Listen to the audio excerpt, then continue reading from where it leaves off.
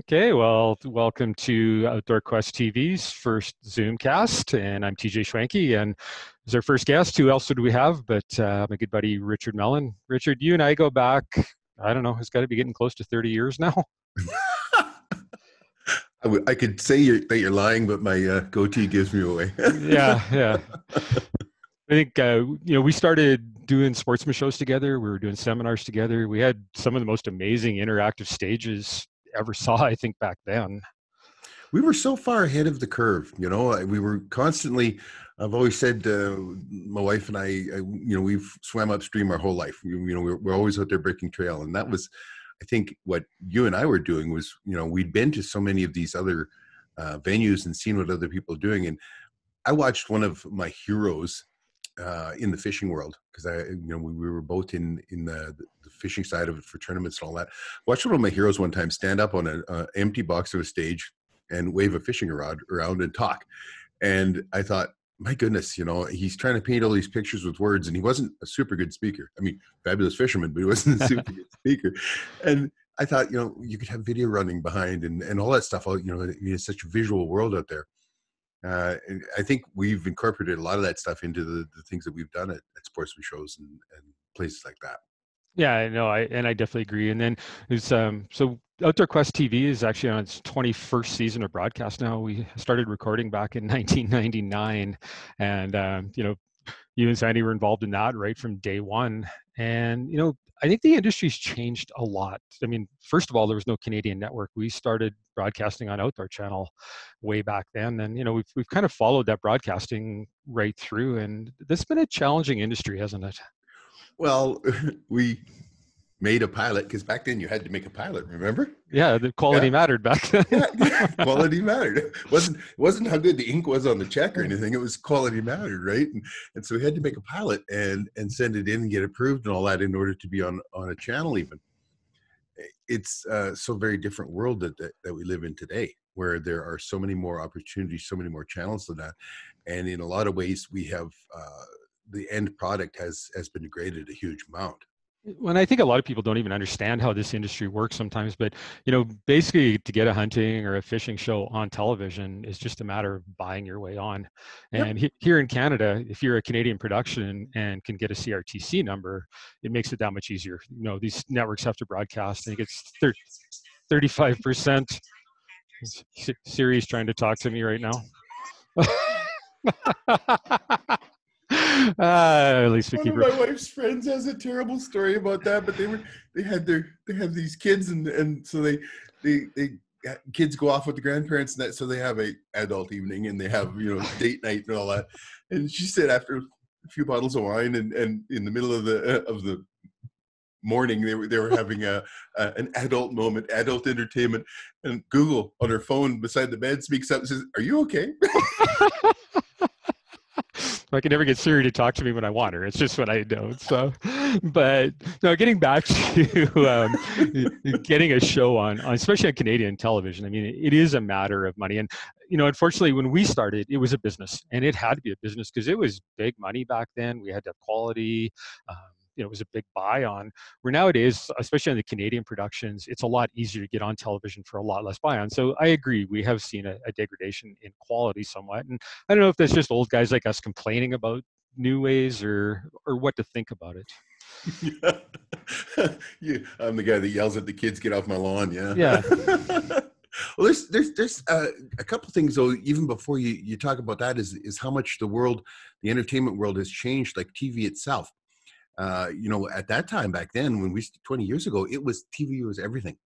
And now, we went through a stage where people believed that internet was everything, and that there was no longer going to be a reason for TV. But the last few years, TV has fought back valiantly and still has great numbers.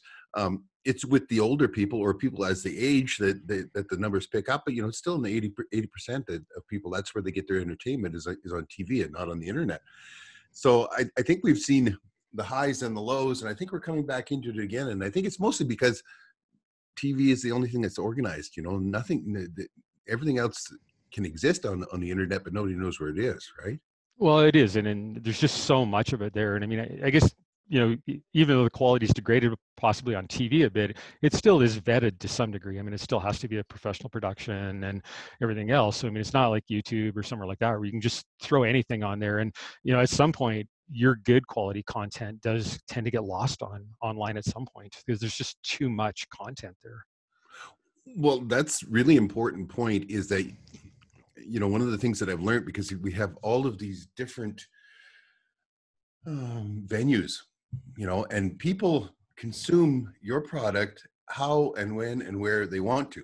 So some people are going to be happy to be sitting there at, Sunday at 8:00 at night and watching Outdoor Quest. That's their time to watch Outdoor Quest. Other people want it to, on their phone, on YouTube as they're driving down the road, or you're never going to drive people to the same spot over and over again. Everybody has that place where they want to be. And it's the weirdest thing, because you can post that same thing in so many different places, and everybody has a way of consuming it. So that's one of the things that the Choices has done, is that it has had to make it much more versatile. Like, we have to know about the social media, not just the TV side of it, but the social media and that, because like you say, there's a lot of very marginally produced shows that are very, very popular because they're out there and they have found that audience that wants to watch that kind of thing, or them at that point, right? Well, I think the worst thing you can do is throw a post up on Facebook and go, "What do you like in a TV show?" Because you're going to get, you're going to get 50 opinions on it, and they're 50 valid opinions. And if you try to be every one of those opinions, you're not. You have to find your niche. And you and Sandy are doing Trapping Inc. now. Like, you guys love to trap. You've got a real following there, and not everyone's going to like it. We love to travel with our hunting. We like to go international. Not everyone's going to like that, but we do have our good followings, and you're 100% right on that. And I think we use the TV. I was shocked. I heard a number the other day that 95% of the people that watch our show watch it live. They're not PVR'd. So that says a lot to me. These aren't people that want to go to the internet. And so, I think one of the things we both do well, is we are platform. So we are on the internet, we are doing a lot of other things. So we're appealing to a lot of audiences, but I think we are staying true to our content. Well, and that is really important. I mean, over the time, we morph into what we are. And I think for me, it's just been a journey back to who I am. There was, when we were competing, especially in the United States, we were competing on, to be on the Outdoor Channel, which was the pinnacle. That was as high as you could get in the outdoor world, was to be on Outdoor Channel. You had to meet not only all their quality standards and all that kind of stuff, but then there were certain things that were popular. And if you were going to compete in that sponsor world, you had to do the same thing. So the black screen and talking head and all that kind of stuff. And you have a bigger history in TV production than I do. And that used to make you so mad. I can remember, and this is 20 years ago now, but I can remember you being so mad about them when they cut back to the studio and the talking head on the black background to be going, and you say, "Well, he didn't get the shot, so that's why they're doing it." That's sloppy. That's poor work. and it was popular. So you'd morph into that. We morphed. One year we had, I want to say we did 24 or 28 shows, and there was like 40 kills in that year, because that was the year that everybody was just whack 'em and stack 'em, and nobody wanted to know what you're using or how you got there, and they just wanted to watch stuff die. And you go along with it because you need to find your own format, and you need to once again, at the business side of it. How big was our first buy? Do you remember? I don't, but I'll guarantee it was probably 5 times what we're paying now. It was a lot of money back then. It seemed to me it was like $120,000 US or something like that. Yeah, it was crazy. And I mean, that was one thing back then too. You had to have a business plan. And one thing I'll say about both of us through our business lives, like, we've always made money through a business, and it may not have been a lot. Well, I can remember that very first year because we went and hit a bunch of shows and that kind of stuff, and we signed sponsors and all that thing. I think by the time it was done, we paid cameramen and we paid editing and all that. I think you got $17 and I got $17. That was the profit for the year, right? Yeah. But I mean, that was big, right? Like it was, there's so much vanity television nowadays where people are just willing to lose a lot of money to be on TV. And that was never our intent. Like we went into this to produce quality programming and to make money. At the end of the day, it still is a job. And if you don't treat it like a job, I think that reflects badly on your product. It is funny because you have so many people walk up to you and say, you're living my dream. I wish I had your job. And I always say to them, no, if it was your dream, you'd be doing it, because that's all it takes is just do it. Absolutely. But then they ask you about, well, how do you get sponsors? And basically they would take the PIN number to your account if you'd give it to them. Yeah. But I give them the best advice that I can. And I can guarantee you that 99 out of 100 walk away and they turn to their girlfriend or their wife or whatever and say, he lied. That ain't the way it is. Yeah. I got buddies who know, right? Yeah. Or I know better. Yeah. I've never lied to anybody about the reality of that. And it's the hardest job you ever do. You're selling yourself.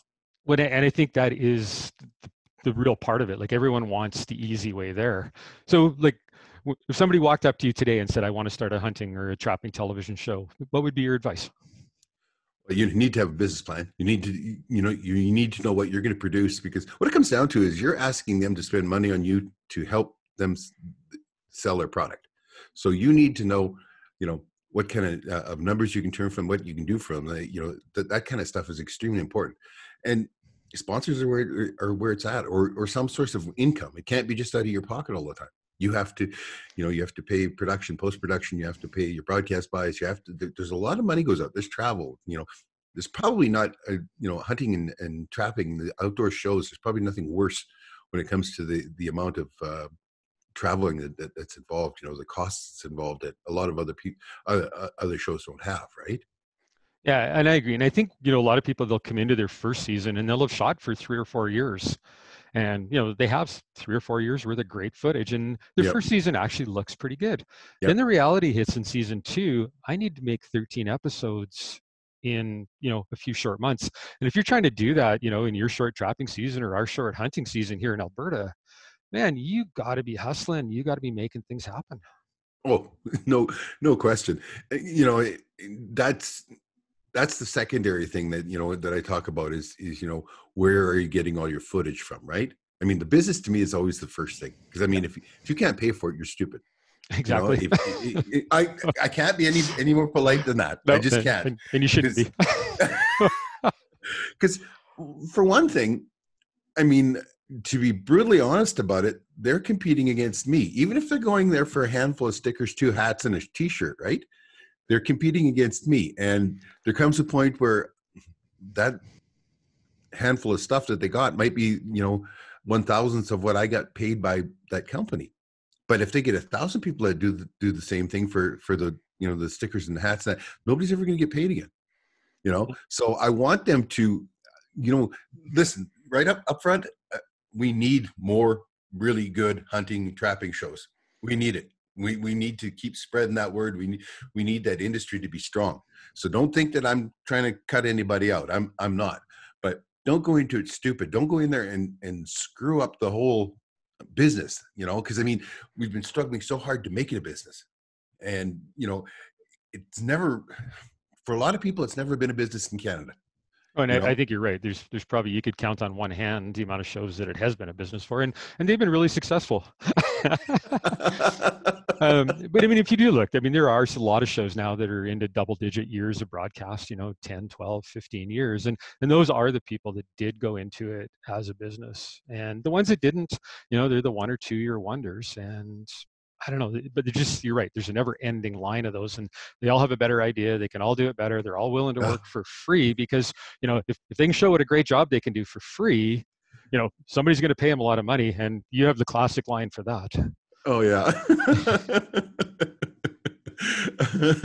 Which one's that? Basically, the price you set today is the price you set for life. So if you're willing to work for, if you're willing to work for free today, that's all you're ever going to be worth to that person. Yeah, I had another classic line. You hadn't told me whether you swear on your podcast yet. No, that first price is your best price. Yeah. I mean, you can bump it up a nickel or 10% or whatever a year, and that. But I mean, if it's nothing, 10% of nothing is still nothing. Well, and if you tell someone you're willing to work for free, you're basically telling them your product is worthless. Well, you're basically telling them that you think your product is worthless. Exactly. And That's the big thing that yeah, people just don't get. yeah. And I've walked away from a lot of potential deals because I thought I had good value. They didn't, and we just couldn't come to an agreement. But I wasn't willing to compromise my value for what they considered. And some of those deals have come back around. Yep. I think ultimately they end up respecting you, and it may be 2, 3, or 10 years down the road, but they still have that respect for you that you were willing to walk away from what you thought your value wasn't. I had that kind of situation happen just last month, and they produce a video trail cam, and it works off of cell phone. And I looked at the deal, and I mean, like 5 free trail cams, and big deal, right? And so I've respectfully declined several times now, and now I'm up to like a room full of them. And I says, "Look, give me 3 and pay me some money." Yeah. Well, we're not there yet, but we might get there. Who knows? Yeah. But it was just the fact that free trail cams weren't that for me. Yeah. And I think we've said no to some pretty big people over the years, not mentioning any names. But and I think it came as a surprise to them. And I remember one, and I won't mention a name for sure, but they were like, "But we're such and such a company, right?" And we're like, Yeah. "Well, we're who we are, and we need to get paid." And they've got a lineup of people working for free for them, and that's fine if that's their business plan. But it doesn't fit into my business plan. And Well, there was actually 2 issues that were going on there. One was loyalty, and the company that had filled that niche in our marketing was a small company, but we'd been with them for several years, and they were treating us well. We were treating them well. And this other company, didn't matter to them that we would be disloyal to the first, as long as we'd be loyal to them. Right. well, So, and that says a lot too. I mean, it's yeah. and that's the other thing. I want to talk about sponsors a little bit because I think there's a myth I think in television, and there's probably some truth to it, but you'll sell your soul to have a sponsor in it. And I think both of us have been in this. Well, I know both of us have been in this industry long enough that it's not the case. And I know when we take a sponsor on, it's because we've used their product for 2 or 3 years without getting paid. We've probably bought their product and like it, and it works. And I'm long past the stage of needing a check that badly that I'll promote a product that I don't believe in. Well, part of it is too, I mean, there's a lot of work involved in this. People have no idea the amount of work. And I do not have the time of day to make up for anything. I No. can't shoot around something. I've had clothing sponsors come to me, and they make wonderful clothes if I was hunting whitetail deer in Georgia. Yeah. But they don't work for what I'm doing, but we just want to be associated with the show. Well, that's fine, but I can't use it.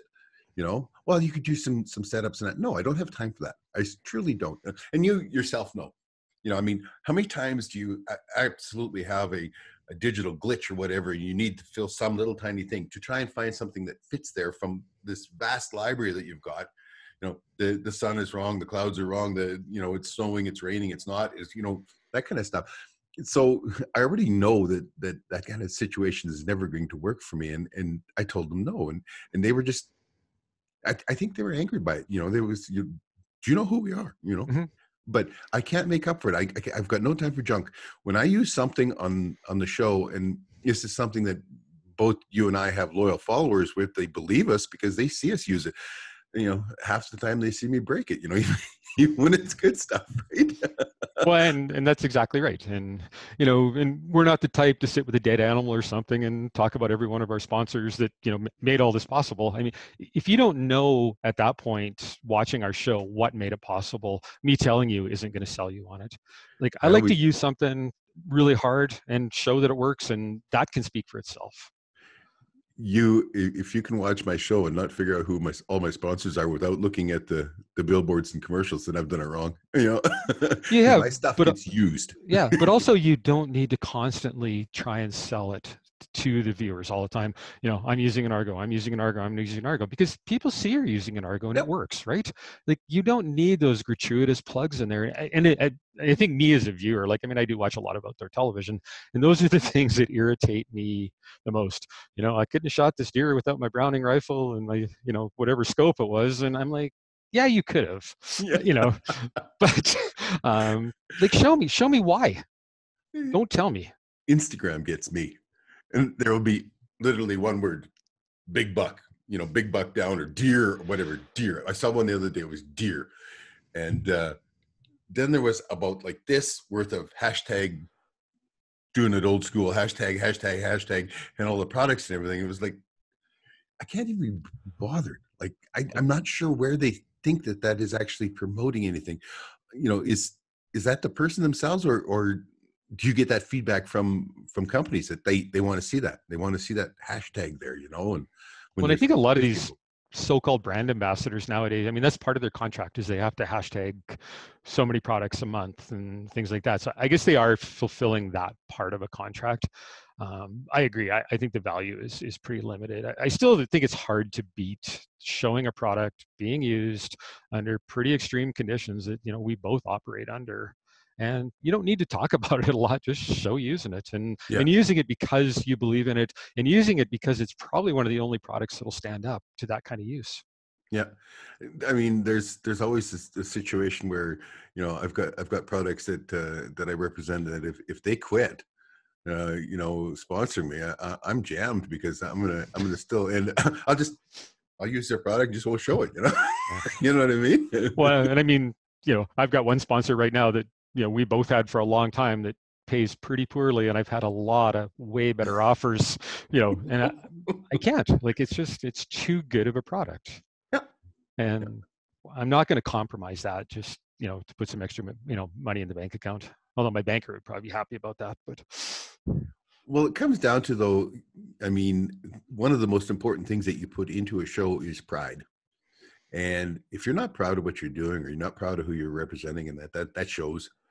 You got to be out there enjoying life. You got to be, happy and confident with what you're doing. And if you're not proud of that stuff, you're not going to produce a good show. And that's, in the end, that's the product that suffers the most. Well, you're right. And I think both of us kind of operate under conditions. I mean, our shows are both pretty guerrilla style. It's, shooting, it's over the shoulder, it's rough. There's no tripods hardly. It's real life. And Yep. like you said earlier, you can't take time out of real life to bring something in that doesn't work. Like, it No. has to work while you're doing it. And there's lots of shows at the end of it, I'm like, oh man, I forgot to mention what I was using or talking about. But, and then you get 10 emails after that show talking about the products you were using that you never Yep. mentioned. Oh, yeah. So, and to me, that is the ultimate compliment, because I don't want to be that guy with the gratuitous, every time I shoot something and all that. We don't need that. Like, I'm happy to talk about what I'm using when it's germane to the show, but just gratuitously, not a chance. No, I totally agree with you on that. It is one of the downfalls. So, because the people get into this, and they're either doing it because they're trying to get picked up the next year, or to increase the sponsorship or whatever, because all of a sudden they realize this stuff gets expensive. But one of the biggest issues, you're talking about camera work, and that is to find somebody to actually run a camera for you. Well, and You we've know? been pretty blessed that way. Yeah, I mean, our partners do it. Yeah. Like our partners, Sandy, God bless her, but we're trying to move bigger and better and further beyond, and to try and find a cameraman. When it's it's middle of May right now, it's pretty easy to find a cameraman now, unless it's been like the last 2 days where it's raining 2 inches an hour. But in the wintertime, when it's down into the conditions, or like you're at the top of a mountain chasing sheep, and it's pretty hard to find a cameraman. It is. Yeah. No, it is. And I mean, and that's the other thing about this whole thing. I mean, I think for us, the smaller we can keep our crews, the more intimate those crews can be, like when Vanessa and I are doing a stock on an animal, we probably never talk. And it's just because I'm focused on the hunting, or she's focused on the hunting, and who's ever running the camera is totally focused on that. And neither one of us really needs to say anything. I mean, you might get are you on them? And that'll be the whole extent of our conversation during a stock. Yeah. Yeah. Yeah. And I mean, that's hard to, to classify how important that is, that kind of, that level of communication and all. But another thing that's hard to classify is how much everybody wants to see both of you at once.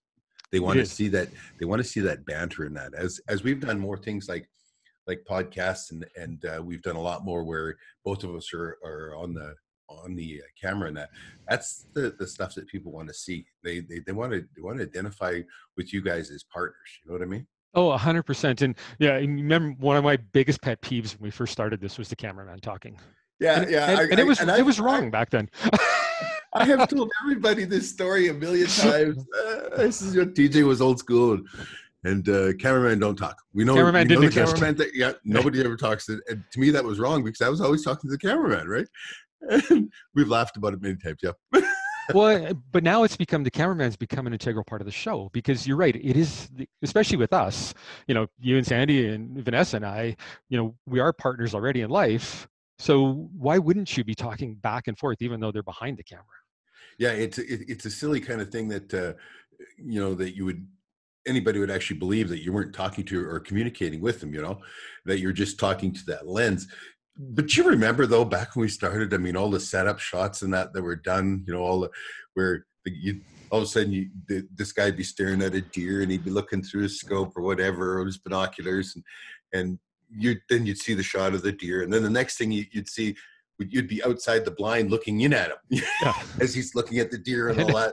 And then he'd go for a stalk and he'd stalk towards you and be, it's like, this is all made up stuff, people. This isn't why. Yeah, like the cameraman wasn't outside the blind when you shot the deer. Like when we do a stalk on an animal, and Sandy's sneaking up on her zebra or hemsbach or whatever, and all you see is her boots and her rear end. It's not because that's just my favorite view. It's because that's where I'm at. I'm not in front of that. Absolutely. But I think that's what's kept our shows relevant. And, I watch a lot of shows on television. I go, oh my God, that videography is so pretty. And, they've taken probably 2 days just to shoot the cutaways for a show, never mind the actual hunt. But in some ways, it kind of takes you out of the hunt.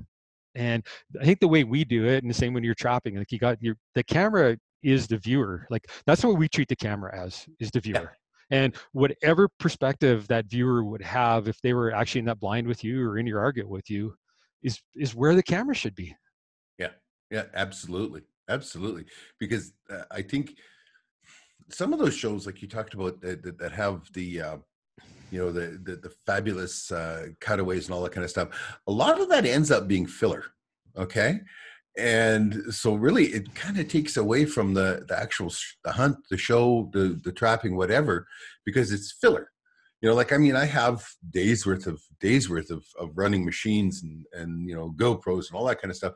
But most of the time it never goes into a show because, you have one setup and one segment, and that'll go from commercial to commercial or whatever. By the time you're done with your editing and your adding and stuff, to throw in some traveling or a sunset or all that, that's all just filler, So is it more important to put that filler in or actually show the story that you wanted to show? Exactly. And I mean, our philosophy, I think right since day one, is just, that camera is the viewer and they're coming right along on that adventure with us. And that's what we want to portray. And, I keep looking at all these other shows, man, we should be doing this better. We should be doing this better. And then, Vanessa will say, we've been around 21 years. We're the longest running hunting show in Canada. Maybe we're doing something right. Yeah. Damn women and their logic, right? I know. They're always so sensible. Yeah, I know. So we talked a lot about TV. But there's no way you can make it just as a television production anymore. There's just not enough money in Canada, especially. We're doing lots of other things, lots of social media, these kind of Zoomcast podcasts, producing content. Maybe it's just a little bit of a rundown, some of the stuff you're doing that makes money.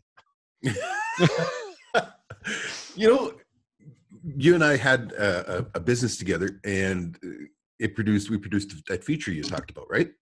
And then it was started as a pool and a stage, and we kept adding stuff to it, and then pretty soon we were producing a feature, another hunting stage, and a feature of kids fishing pool and all that.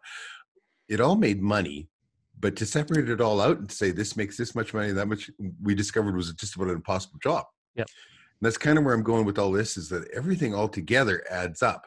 For me, probably my least most important stuff is Instagram and Twitter. I don't know whether it's being 60 years old or what, but I really don't get them. Or perhaps my product isn't pertinent to it. And I'd agree with that 100%. I mean, we're on both those platforms and try to use them more, but I rarely, I never have a sponsor say, oh, somebody saw your post on Twitter and bought this. I get that a lot from Facebook. Yeah. Well, I do have two sponsors that are really happy about every time I'm on Instagram, because then they'll take and include me in their story. Which, do you know what a story is? I'm not sure. I know, yeah, it's I don't know. I get notified that I'm included in their story, but I've just never, it's one of those things that I wrote down about 900 times that I should take the time to learn, and so far all I've done is wrote it down 900 times.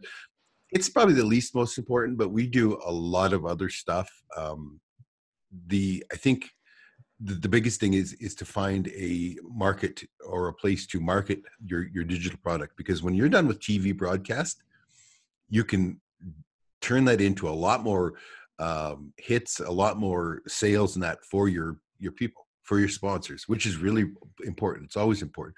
And you can turn it into it can also become a tool that you use to increase your number of people on Facebook. Like you said, we have 2 Facebook pages, you as well, plus our personal stuff. Those are a big thing. I'm not sure if they're going to continue on. I mean, things are getting a little more tricky out there, as far as people reporting what you're saying, and it's really hard to try and market something like what you and I do on Facebook. It is and it isn't. I mean, I've sat in on several Facebook seminars and how to, do Facebook well. And, they always say pictures, few words, things like that. And, some of our best posts are ones that are 1,000 words long. Like, people will read those, they resonate with them. And it's probably just our audience. Like, I mean, no doubt we have an older demographic as an audience, and that's fine. I mean, in a lot of ways, that's where the disposable income is too. No, and I agree with you on that. The only thing is how do you make that trackable? Like, I mean, how do you turn that around and say to your sponsor that this is, because this is where it comes down to. I mean, where it all comes down to is that they are our boss, and we need to show how many widgets we built this year. There's a word from 20 years ago, huh? It widgets. is. Maybe 40. And so, I mean, I can take and show my insights on my Facebook page and all that kind of stuff, and I can compare it to anybody else, and you're crushing it. But if you have a product that you're trying to sell, can you prove that you were selling that product? So, I mean, you need to have more than just Facebook, and you need to have more than internet, or more than Twitter and Instagram. Things like YouTube are big. Other places, Amazon Prime, another great place. 75 million emails are signed up for, or 80 million now, I guess it is, Amazon Prime.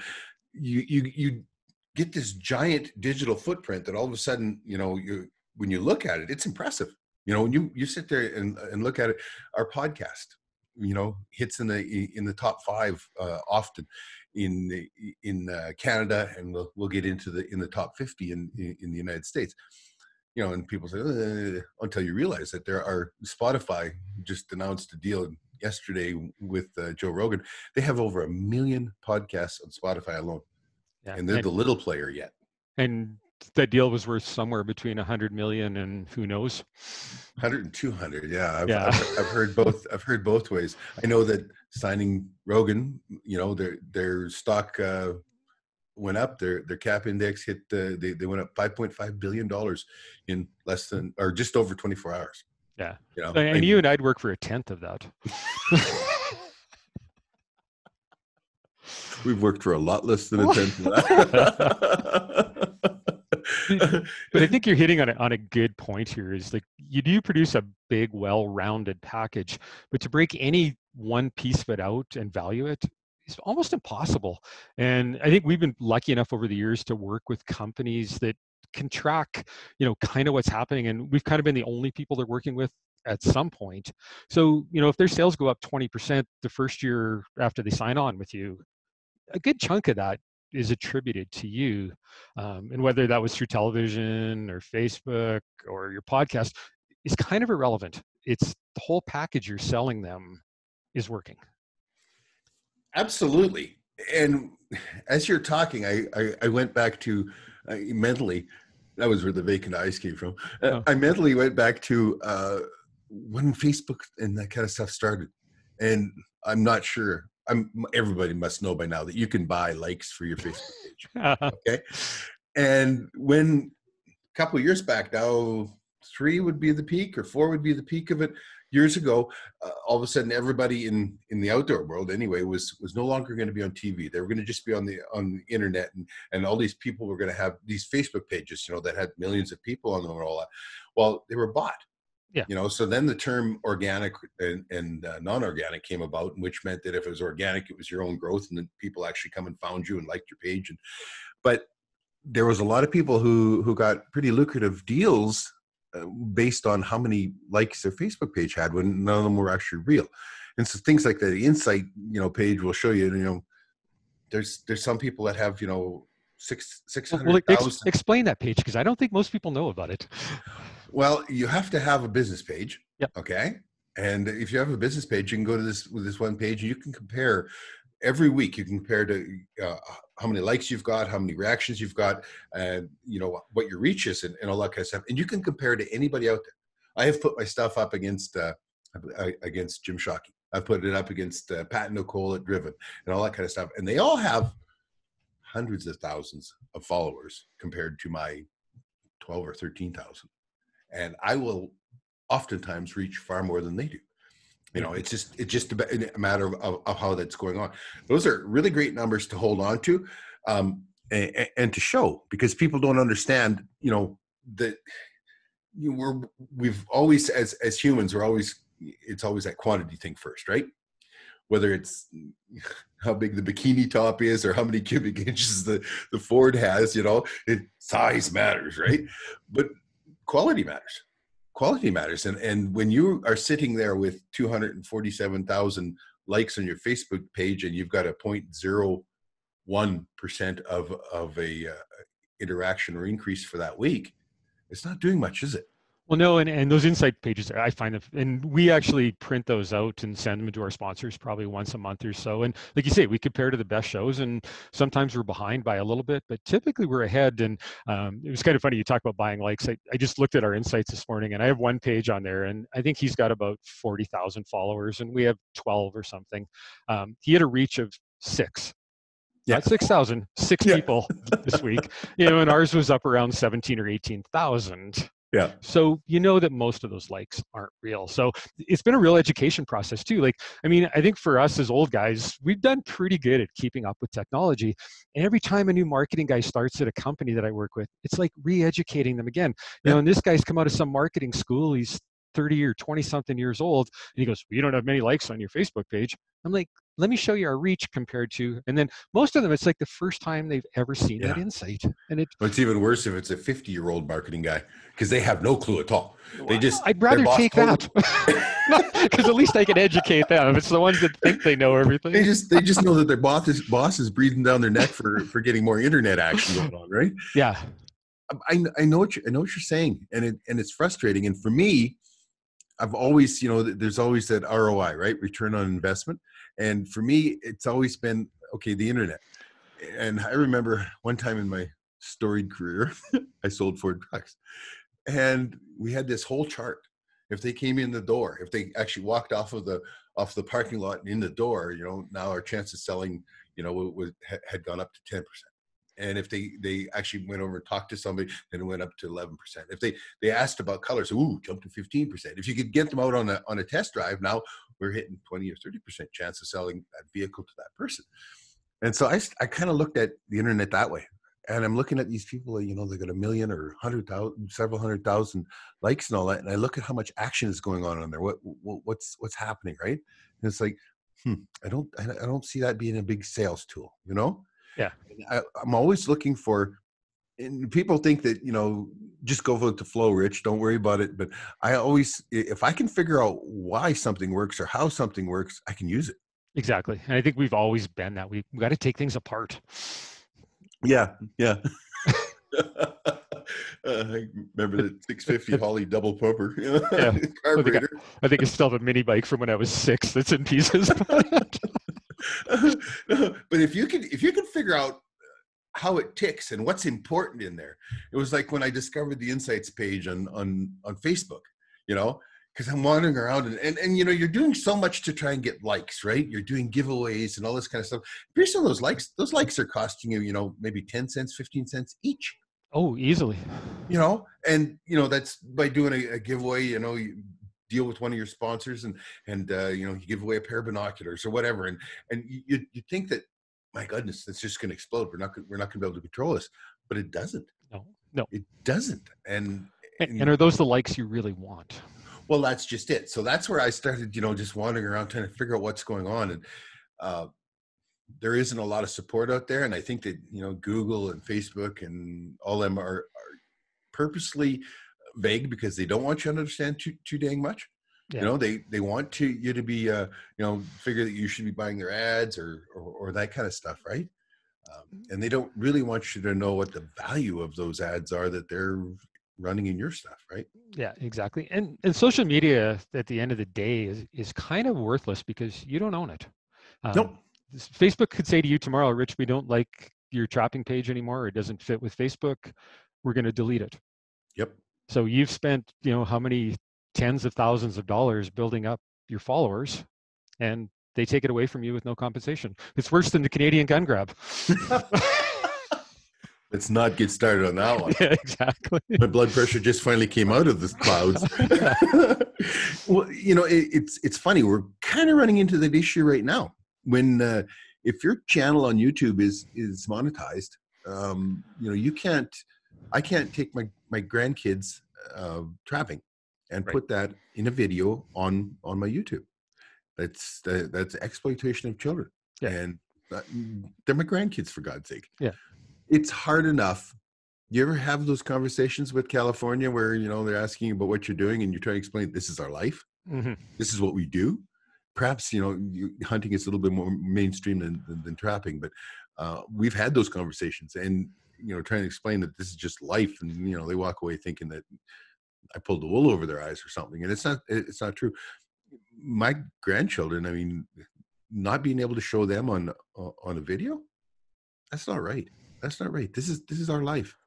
It isn't right, but again, we're working with somebody else's platform, and you have no say. And I kind of find it funny when people get outraged on Facebook that Facebook deleted something. It's my right to post that. Well, no, it really isn't your right. You're using a private platform at their discretion.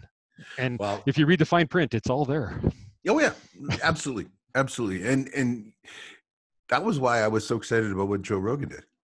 Mm-hmm. And the fact that, he signed with Spotify for all this big money and that he's going to be leaving YouTube completely.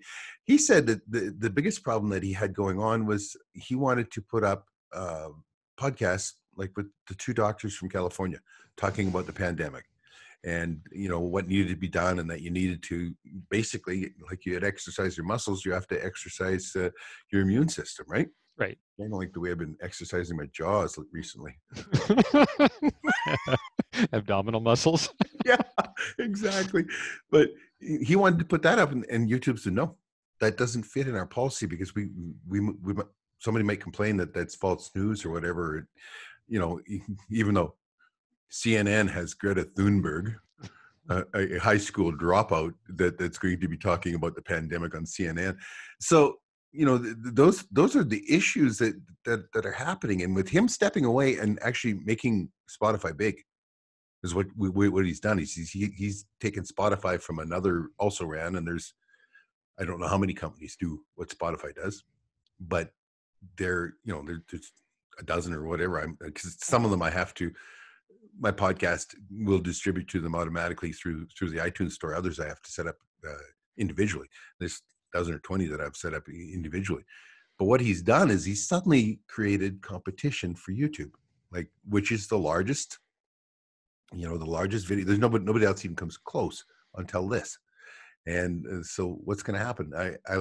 I'm happy to see that there's competition. I'm happy that YouTube is actually going to have to be responsible because they have, allowed their policies and their left viewpoints and that kind of stuff run amok. And it's not just, for religion or for politics and that, but it's life like what we do. That's not going to be acceptable soon. They outlawed trapping in California. They got a book. They've got a law in the books for outlawing taxidermy in California. Yeah, well, and they're trying to outlaw the import of African animals, and there's all kinds of goofy stuff. But just going back quickly to your comments about competition being good, I mean, we're on competing networks here in Canada right now. Like you're on Yeah. Wild TV, I'm on Sportsman Canada, Yep. and God bless, I hope Wild TV does so good, and I'm sure you hope Sportsman's does really well. Absolutely. Yeah. So I mean, I know there's a lot of competition between the two networks as networks, but I think as producers, like, we really see the value in of having those two platforms, because I moved from one to the other, and Well, that was only because of competition, right? well, absolutely. And because you want to do what's best for your show and what's best for your sponsors, that kind of stuff. But you want to see the competition, because the more successful it is, the more it becomes more mainstream. Yep. In a lot of ways, even though there are so many more hunting shows on fishing shows on TV, hunting and fishing was far more mainstream when you and I were 20 than it is today. Oh yeah. It's not mainstream whatsoever, and that's the whole loss. So we need all the channels we can get. We need all the shows we can get. And I totally agree. And I mean, neither one of us has ever been afraid of competition. I mean, if No. our product doesn't stand above the others, we're doing something wrong. No, that's right. I can remember, when you and I were partners in Outdoor Quest, and we'd be having sponsorship meetings with sponsors, and the sponsors, one guy made the comment. He says, "You guys just talked about, why you were better. You never talked about, what do you think about this guy and what he's doing?" And I says, that makes no difference to me. Nope. If you can't make that decision on your own and decide that we're better, all I talk about is better. Running somebody else down doesn't make me look better. No, it sure doesn't. And that, and a lot of people need to learn that lesson. So before we end our time here, where do you see the future of all this? That changed. That is a moving target without a question. Especially in the last 3 months, it's changed. Yeah, I just got my my Nielsen numbers for April. Ooh. Yeah, exactly. I wish I could throw that out all the time, but I don't know if anybody is buying. That's I have. The frustrating part about all of this is that we try and make decisions and we don't always get all the information, right? I have sponsors and you have sponsors that, sometimes you're dealing with the owner, and, you can talk to them and you can see what's working, what's not working. And that's important. You know how things are going. Some you're dealing with an advertising company or for them, or a marketing company, and you don't really know what's going on. And they kind of feel it's in their best interest not to let you know if you're doing really good, because you might want more money in the partnership or whatever. So it's frustrating, when we're getting these huge numbers, and some of the people that I can talk with, I can phone them up and say, "Hey, how's it going?" And, oh, crazy. We're selling like crazy. Well, that's good. So what are you selling off of? Is it the TV? And here's the cool part, is it goes back and forth. Because with the guys that I do have, the couple companies that I have that I can deal with them, they track where it comes from. And, sometimes it's a TV show, and other times it's off of your digital stuff. And Yeah. so where's it going to go? 3 years ago, I'd have said that TV probably had a lifespan expectancy of 3 or 4 years. Now I think TV's expectancy is long ways out there yet. I think that we've got a lot of it. Long time. And I think that's mostly because the internet isn't organized. Even though we complain about what time Outdoor Quest comes on TV, it's on Sunday and I don't want to watch it on Sunday or whatever. It is a structure, and we learn to live within that structure. And the thing about YouTube, you can go on there and you can get lost for days, and then 2 days later, remember what you went there to look for, and that you never found it. There is no structure. And if you don't have something in mind when you go on the internet, it's worthless. I mean, I could stand at the end of my driveway giving away $100 bills. If nobody knows I'm there, I'm not going to give away very many, am I? Yeah, exactly. I'd be there, but. Yeah. I got to ask you a question, though. Okay. Do you got pants on? That's one question I never answer. But it is Friday, so yeah. Do you remember? This is a long time ago. Yep, I do. We were doing a morning show at a large TV channel in Alberta, and we go down there meet with all the morning people and all that. And you kind of walked around behind and looked, and you turned to me and said, they got pants on. And before I could smile or anything, the anchor man tore a strip off you a mile wide, and I had to turn my face the other way because I was trying so hard not to laugh, but he didn't think it was funny. Yeah. We don't always make friends everywhere we go. No. No, I agree with you 100% on that, though. I think I'd agreed, 5 years ago, I would have thought television was going to be dead in 5 or 10 years. And I don't know, every time I look at our numbers, I look at subscribers, they're growing. And, for something dying, it's sure growing a lot. But then you take a look at, like, print medium is done. Print medium is done. Like, actually printing something, everything is moved online there. And I don't know why it works and why the internet doesn't work for things like TV shows and that. I don't understand how many different TV channels have came up on the internet, and none of them have worked. No. Yeah, I don't know. People don't. I don't know if it's just people don't want to sit in their office or sit in front of their computer after doing it all day, and then, that becomes their recreation as well. Yeah. Well, when things like Netflix took off, and I thought, well, there's the beginning of the end. And to a certain amount, Netflix and Amazon Prime and Crave and all that have made life very difficult for channels.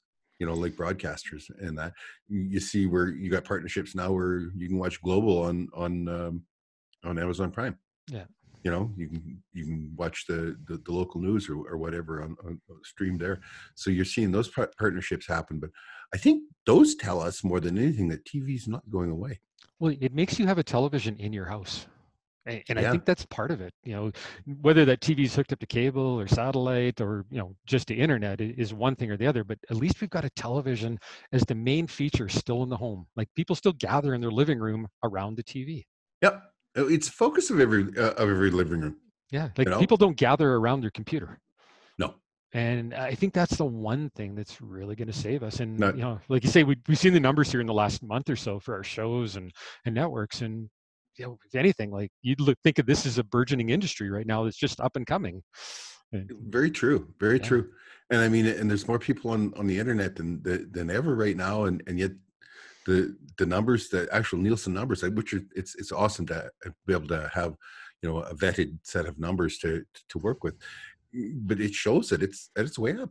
It's way up even in this crazy time, Yeah, and I think in some ways television's a bit of a break from these crazy times. Like, if you click onto Facebook or anywhere like that, it's nothing but vitriol about, the gun grab and COVID and everything else. And sometimes, and that was fine for the first 2 or 3 weeks, but I think a lot of people are just looking for an escape right now. And, watching you out on the drop line, you and Sandy doing what you love to do is kind of the ultimate escape. Yeah, well, and that's part of it. I mean, you sell the adventure traveling hunting package idea, and we just sell the back to the off the grid, back to the earth idea. We stuff that we take for granted. Yeah, that's our everyday stuff. People are just fascinated. But for you take it for granted. But for the average person, no. That's as exotic as what we're doing, right? And but it's such a nice break, I think, mentally. And the longer this pandemic stays around, the longer our movement is restricted, I think it's going to become more important than ever that people have that outlet. Absolutely. I absolutely agree with you. I think you probably, it's really weird, but I've been hearing rumblings that you're going to see more TV channel productions this year than we've seen in a long time. Most of what TV channels have done has been reality stuff, but I'm hearing that they're actually they're looking at, if the virus ever ends, that they're going to actually get back into some of that stuff. Yeah, which is interesting. And you look at a lot of the programming that's becoming really popular, and I was just reading an article the other day, and it's just kind of that escape programming right now. Like people don't really want anything too serious, and at the end of the day, that's what we do. Like, I mean, God knows we have a lot of fun out there, and we've had a lot of fun for 21 years doing what everyone, what we consider work. Yep. But it's still been a ton of fun, and I think that comes through, and people just want to see other people having fun right now because sadly a lot of people aren't. They want to relate to somebody. Yeah, they want to relate and It's probably, got a lot to do with it. They're so tired of, if you were to take everything that had to do with the virus, whether it was politically or whatever, off of the daily news and that, they wouldn't fill 3 minutes. Yeah. There's just, And I'd be so happy if they did that right now. I don't care how many people caught it. I Yeah. don't care. I Yeah. don't. No, and not to be callous, but I totally get what you're saying. Oh, I know. Yeah. But what I'm saying is that they want to see how other people are making it through, what they're doing. How's the the survival rate, so to speak, kind of thing. Yeah. And And that was and that was kind of our idea for getting the Zoomcast up and going now. It's just, there is life out there. People are doing stuff. And I love hearing people's thoughts on, how they're making it through this, what they're doing. And some of the ideas are really creative. They are. Yeah. We have a lot of fun. I always pretend that I'm walking a line, between the grave and death kind of thing with my antics around my wife of 41 years. And so you have a lot of fun posting stuff up. I cleaned out her pantry the other day, and then she couldn't find nothing in it. And honest to God, I found stuff in there that had best before dates that weren't even in the 2000s yet. You know what I mean? Yeah. I didn't even know they made best before dates back then. Honest to God. But it was dry goods, so who cares, right? What could go wrong? You know what I'm saying? So you post that up, and people just so identify with that. I think you're right. I think a lot of people want to see happy. They want to see some lightness in the world, and I think they're prepared to see it. They're tired of the way everything else is, right? Yeah. So one last question for you before we go. What's that? How much longer do you see yourself doing this? Hunt, fish, trap for a living. What am I going to retire to? Exact answer I was expecting. People always ask us that. And I mean, like everybody has an end date to their work career. Like everyone you talk to. I don't. I don't either. No, I'm 60. And holy man, you're an old guy. Yeah, you're 60 as well. There's a couple of weeks or month or something between us as far as our birthdays, but I can remember it was, and we thought we were so cutting edge, but you go to a sportsman show and you'd be walking during the halls, there'd be somebody there from an investors group or life insurance or whatever, and are you worried about your retirement? You turn to them and say, I hunt, fish, and trap for a living. What am I going to retire to? Kind of the sales pitch died at that point. And it's always been, one of the happiest parts of my life is that I enjoy my life. Yeah. And that old saying about if you enjoy what you do for a living, you never spend a day at work. Well, that's true. Yeah. And I think both of us have just followed our dreams. I mean, it's not like either one of us was handed a television career or handed a bunch of money that we could do this, for fun. Like we made it a business, but we've made it a business we love to do. And I think the fact, we've been in the television, well, I've been in the television business well over 30 years now. Started with a fishing show way back when, and I still loved it. And I never think of the day when I'm going to stop doing this.